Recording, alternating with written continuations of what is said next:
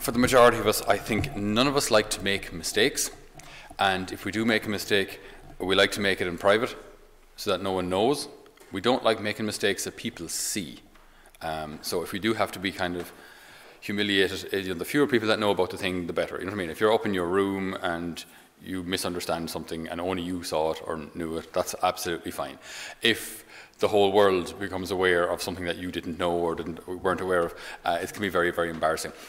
When any of us who have been in communities that aren't necessarily English speaking will have had this experience on numerous occasions when you're learning a language and you know enough of the language to make catastrophic errors. You know, when you know nothing, it's fine, you don't understand anything. But then you get to the stage where you half know a language, so then you know enough to confuse words or get the word wrong and say things that you really did not mean to say at all. So I remember one particular experience. I was in the chapel. I was a novice. I was two or three years in the community at this stage. So Blessed Sacrament was exposed. Candles were lit. It was all beautiful and solemn. And my intention was just to thank God for all the gifts that He gives us. Right? Thank you, Lord, for all the gifts. That was my intention. I was speaking in Italian. So the word for a gift is a dono. Just I didn't say dono. I got the gender of the word wrong. So I said donna, which means woman. So I said, Lord, thank you for all the women that you give us every day. And we pray that we can use them according to your holy will. And at that point, some of the sisters were in such hysterics that they had to leave. I still didn't know what I said wrong. What? And the sisters had to leave, giggling away, and some of the brothers were exploding down the back. And you're still there with why is everybody laughing? Okay, one of many. When we start telling these stories in our community, we can go on for hours about mistakes that we've made.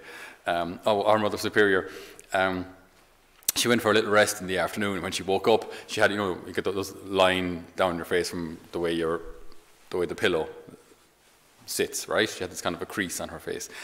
And I'm not 100% sure how the German works in this, but one of the sisters said, "Oh, Madre, you've got a line down your face, right?" And she wanted to say from the cushion, but cushion in German is kissen, which sounds like something else in English, right? So she got it. She said, "Oh, Madre, you've got a line down your face from kissing," basically, is what she said. Küssen. Oh, she put the umlaut in it. Yeah. So you have a line down your face from küssen instead of kissing. Really is. Anyway, so Madre, you've got a line down your face from kissing. Like, these kind of things happen all the time, and it's a lot of fun. Embarrassing at the same time. Sometimes in our spiritual lives, in fact, very often in our spiritual lives, the Lord allows failure to teach us something greater, to teach us something better. In our lives, the Lord can allow failure to teach us humility, which this is not a bad thing. This isn't the Lord abandoning us. This isn't the Lord leaving us to our own devices and sitting back and laughing. This is the Lord allowing us to see that on our own we can't do anything. As St. Paul so beautifully writes in Philippians 4:13, like, I can do all things in Christ who strengthens me. The opposite of that is I can do all things myself. Now, I can do all things myself is disastrous because you can't. The reality is you can't. So you can try, but you're going to fail. And in fact, if that's your attitude, you need to fail. If you're going to try everything on your own, you need to fail in order to learn that we need God. Because how on earth could we get to heaven thinking, Lord, I made it here all on my own. And now that I'm here in heaven, I'm amongst my equals, awesome people just like me. Like, oh, no way. Like that simply could not be the case. We will get to heaven because of God's grace and spend all eternity thanking Him for what He has done in us. So at times we need to fall off our high horse. And it's an actual gift. It's a gift to be reminded of our need for God. So when the Lord, like in this beautiful description today from the Acts of the Apostles of Paul's conversion, they make no bones at all about what Saul, before his conversion, what Saul was doing. Saul was still breathing threats to slaughter the Lord's disciples. His name would have struck fear into the hearts of all Christians.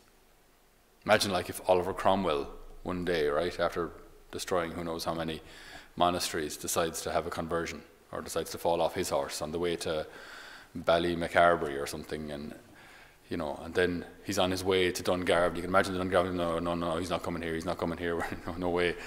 And and so he meets some holy person there, and you can imagine like the hesitation with which they'd welcome him. They said no, well, no, sorry, not so much the hesitation with which they'd welcome him, the disdain that they would have for him. Then lo and behold, he has this conversion experience, and scales fall off his eyes, metaphorically speaking. And right after, the change is so quick. He had only spent a few days with the disciples in Damascus when he began preaching in the synagogues. What did he start preaching? Jesus is the Son of God. Again, these terms and words are so common in our language. They're so familiar to us. This is revolutionary, right? For a Jew to say that Jesus is the Son of God, you're saying that he's equal to God. I mean, the son of a cat is a cat, the son of a dog is a dog, the Son of God is God. Huh?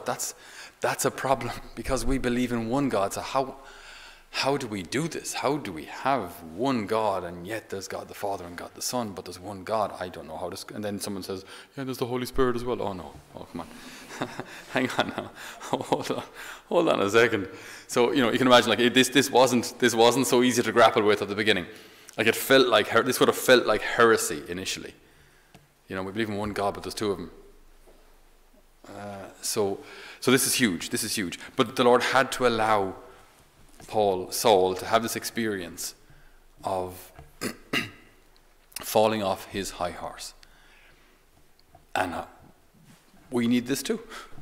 The failures in our lives they're not necessarily abandonment from God. In fact, they're not abandonment from God. They can be our greatest learning experiences. In fact, our need for forgiveness, our need for God's mercy, the experience of our own sinfulness, not that we would ever encourage sin, of course not, but when I'm aware of my sinfulness, this can be a great teacher to me. When I'm starting to feel a bit better than other people, then I realize, or I remember my last confession, or my need for confession now. And this realization that I need God's mercy will make me a much more effective missionary, because I'm not going to preach down to people. I need God's mercy. I need his healing. In today's gospel, just one word on it, if I may. We've been building up to this for the whole week. John chapter 6, so this famous discourse on the Eucharist, and it's been building up slowly. Yesterday, things finally broke, if you will. He was speaking about the Father and the Son. That's how it's all good. It's all very nice. No one can come to me unless he's drawn to me, unless he is drawn by the Father who sent me, and I'll raise him up on the last day. You can imagine all this is beautiful. It's lovely. Yeah, the Father drawing people to me. That's all nice. Okay. He who comes to me will never be hungry. Who believes me will never thirst. It's all lovely. But then he starts getting to this kind of uncomfortable territory. Right? Your father's 8 men in the desert, and they're dead. Right? So Jesus, he's laying it out. He says it again today. But this is the bread come down from heaven, so that a man may eat it and not die. Eat bread and not die, like ever. What are you talking about? Because obviously he's not talking about bread. So what's he talking about? I am the living bread which has come down from heaven. Anyone who eats this bread, me, will live forever. And the bread that I shall give is my flesh for the life of the world. That is so uncomfortable. That's yesterday's gospel, okay? And just in case it wasn't clear, here we go. I tell you most solemnly, if you do not eat the flesh of the Son of Man and drink his blood, you will not have life within you. Anyone who does eat my flesh and drink my blood has eternal life, and I shall raise him up on the last day. For my flesh is real food, my blood is real drink. He who eats my flesh and drinks my blood lives in me, and I live in him. As I, who am sent by the living Father, myself draw life from the Father, so whoever eats me will draw life from me. 5 times back to back. this is not a mere symbol. Like it could not be clearer. Like there's just no way of saying he's speaking metaphorically, or it's just 5 times back to back. Like this, it couldn't be clear. Really couldn't be clear. The Lord is saying, and you can just imagine the atmosphere at the time. He healed people. He did nice things. He walked on water. He multiplied loaves and fish. We saw the blind man, and now he can see again. We saw the lame man. Now he's walking again. We've heard of all the stories that he worked, the miracles that he worked here, there, and everywhere. Now he wants us to eat him.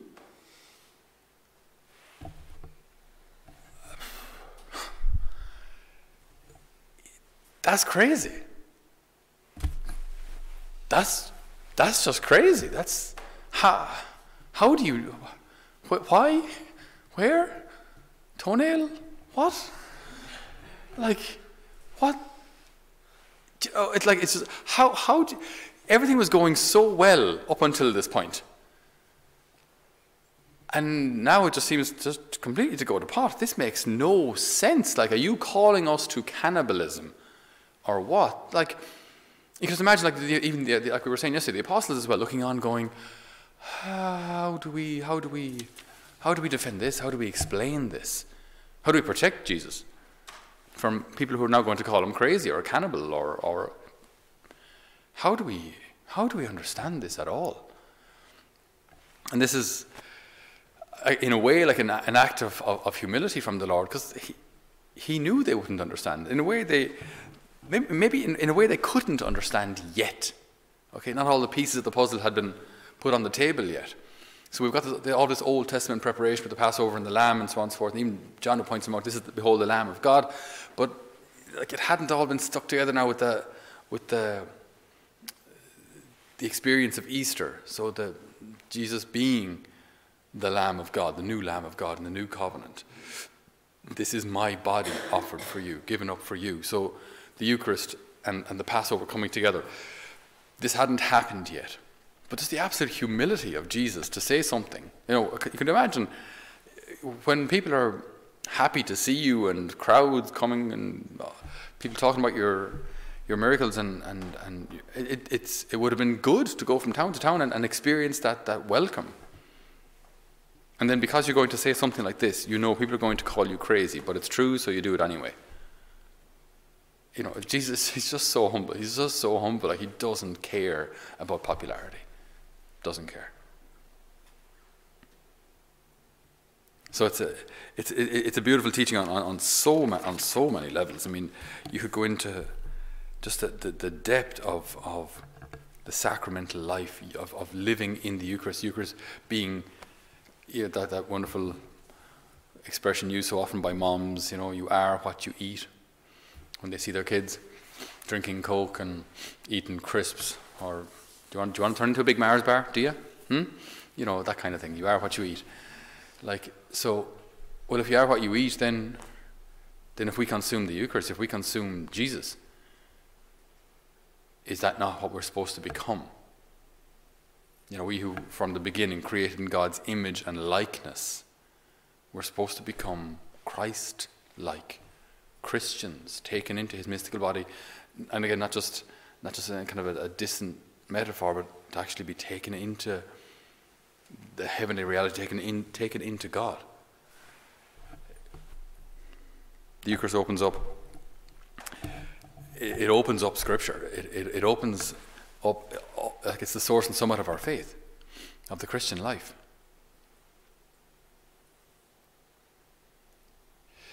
Lord Jesus, we thank you for your infinite humility in giving yourself to us, not just in your humanity, but in the Eucharist as food. Lord, we apologize in the name of all of those who have received you unworthily. We apologize also for any occasions where we have received you unworthily, for all the sacrileges committed against the Eucharist, for those who receive you as a mere thing, or as an inanimate object, or as a mere symbol. Lord, we thank you for this sacrament of love, that you've poured yourself out, that we can come so, so close to you, that we don't gaze on you from a distance, but that you love us from inside us. You transform us from the inside out. Lord Jesus, renew our love for you. Renew our spirit of adoration. Renew our reverence for the Eucharist. Because your flesh is real food and your blood is real drink. Amen.